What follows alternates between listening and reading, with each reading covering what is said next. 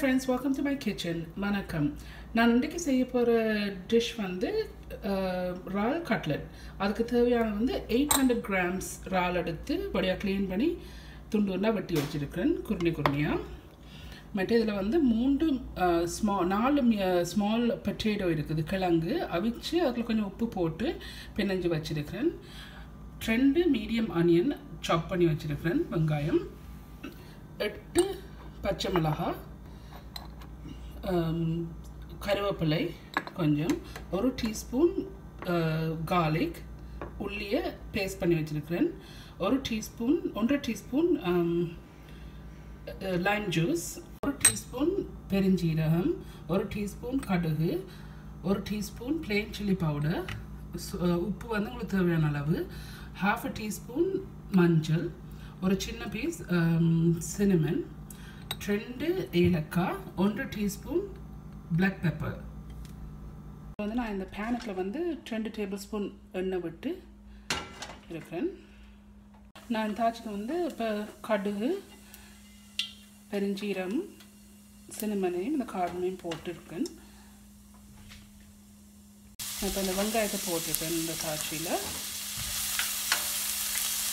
வெங்காயத்தை 2-3 நிமிஷம் விட்டு கொஞ்சம் இதில் பொரிய விடுவோம்.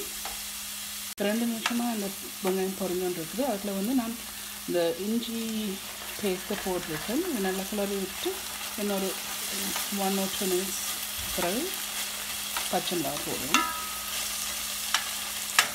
அதுக்குள்ள வந்து வெட்டின பச்சை மிளகாயும் கருவேப்பிலையும் போட்டிருக்கேன். இது நல்லா கிளறி விட்டுட்டு இன்னொரு couple of minutes வந்து கொஞ்சம் நேரம் ஒரு 2-3 நிமிஷம் விட்டு நல்லா பொரிய விடுவேன். இப்போ நான் இதுக்குள்ள வந்து வெட்டின வாழையும் போட்டு அதில் மஞ்சளும் தேவையான அளவு உப்பும் போட்டுட்டு ஒரு 5 minutes அப்படி இதை வந்து விடுவோம். அதுக்குள்ள வந்து இந்த பெப்பரையும் மிளகாத்தூளையும் இந்த பச்சை பிளெயின் சில்லி பவுடரையும் போட்டிருக்கேன். போட்டுட்டு இன்னொரு 5 minutes வந்து இதெல்லாம் குக் பண்ணுவோம். நல்லா மிக்ஸ் பண்ணி போட்டு இன்னொரு 6-11 நிமிஷம் வந்து மீடியம் ஹீட்டில் கவரை போட்டுட்டு குக் பண்ணுவோம். 7 நிமிஷமாக மீடியம் ஹீட்டில் வதங்கி வந்துருக்குது. நல்லா கிளறி விட்டுட்டு கிழங்கு இதுக்குள்ள போடுவோம். நாங்கள் இதுக்கு வந்து நான் அந்த கிழங்கு வச்ச கிழங்கு போட்டிருக்கேன். போட்டுட்டு நல்லபடியாக மிக்ஸ் பண்ணணும். கிழங்கை போட்டு நல்லா மசிக்கணும். மசிச்சு பாலோட நல்லா கிளறி விடுங்க.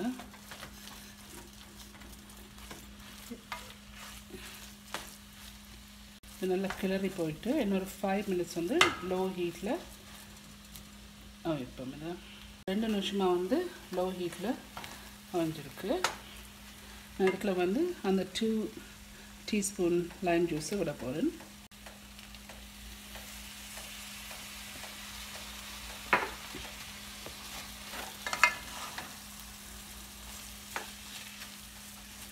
அதுக்கு அந்த லைம் ஜூஸையும் விட்டுட்டு அடுப்பு ஆஃப் பண்ணி போட்டு இது கொஞ்சம் கூலான பிறகு நான் காட்டுறேன் எப்படி இதை பிடிக்கிறது.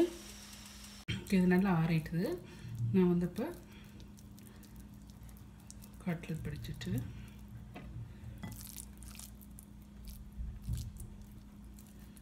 அதை செய்துட்டு I'll show you the next step.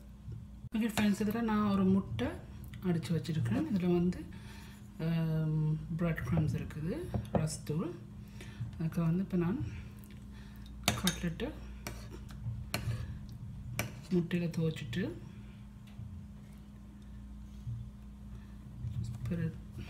Rusk போட்டு வடிவா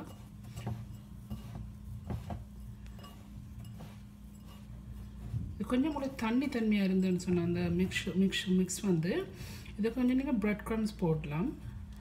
அடிக்கி பான் கொஞ்சம் சின்ன குறுஞ்சியாக வெட்டி போட்டிங்கன்னா தண்ணி இருக்காது. ரால் போட்டபடியாக கொஞ்சம் தண்ணி இருக்கும். பட் அதுக்கு நீங்கள் கொஞ்சம் பிரெட் க்ரம்ஸ் போடுங்க. நண்டை போடையில்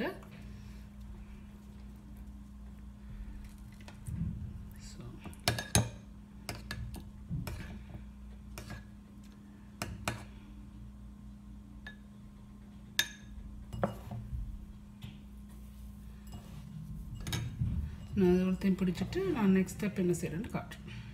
தாச்சியில் வந்து நான் எண்ணெய் விட்டுருக்கிறேன். கொதிச்ச அப்புறம் நான் கட்லெட்டை போட்டு பொரிச்சு காட்டுறேன். எண்ணெய் வந்து நல்லா கொதிச்சோன்றிருக்கு. அதில் 2 கட்லெட் போட்டுட்டேன். இன்னொன்று போடுவோம். இது நல்லா பொரிய விடுவோம். கட்லெட் வந்து நல்லா பொரிஞ்சிட்டு கோல்டன் ப்ரௌனாக வந்துச்சு. இதை எடுத்துட்டு நான் உங்களுக்கு ப்ளேட் பண்ணிவிட்டு காட்டுறேன்.